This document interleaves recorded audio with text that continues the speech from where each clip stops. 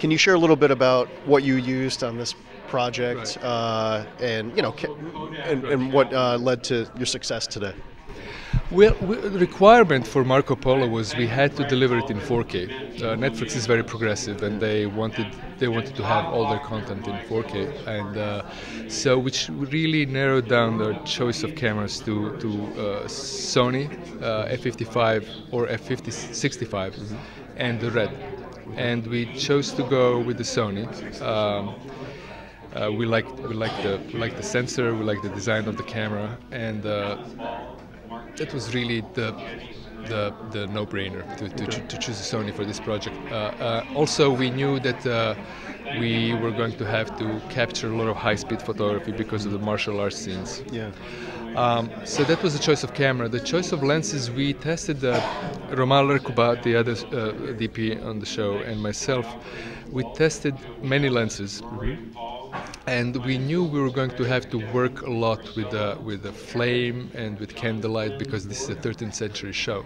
And we were looking to which flare around the lenses and the halo, which lenses gave us the halo that we liked the most. They didn't look like it was shot through a filter.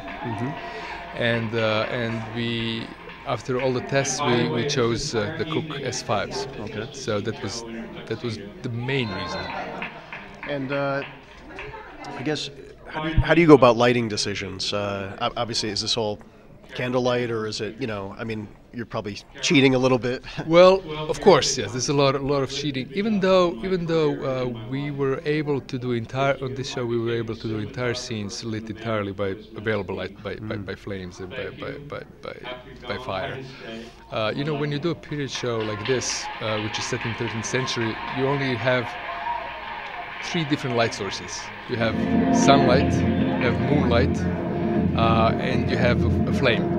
Yeah. So for us, it was basically to unify the look because it's a show with the multiple DPs. First thing we agreed on was what was going to be a color of all these sources. So what's the color of the moonlight? What the moonlight looks like, and so we came up with a color palette first.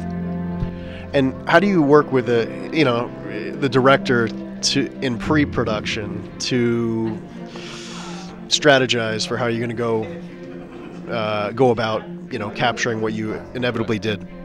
Well, working TV is tough for that reason, because you don't get a lot of prep. Marco Polo was different because it's one of the shows that use multiple DPs, so one DP is always prepping. So I had a little bit of a chance to prep with the director. Not even as close as what you would get on a feature. But what I really is most important is just to get to know the director personally. To see what they like, and to watch films together, to bring to find the references that you both like, and to find out about each other's taste. Once you get to know each other, things start happening naturally. And what's next for you? The next for me is to go back home to New York, unpack my bags. I haven't been home in 2 years. Oh wow! I've been there a day here, day there, and just wait for the right project. Great. Well, thanks, and congratulations once again. Thank you very much. Yeah.